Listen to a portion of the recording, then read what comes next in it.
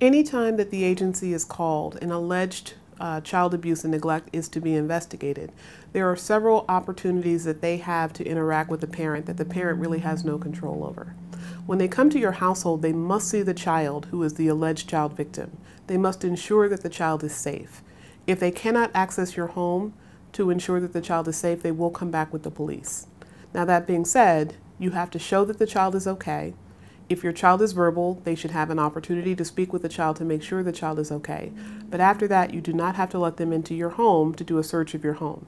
You can say that you want to have the opportunity to consult with an attorney, and as long as there is no evidence of imminent risk of harm, they cannot remove your children without a court order.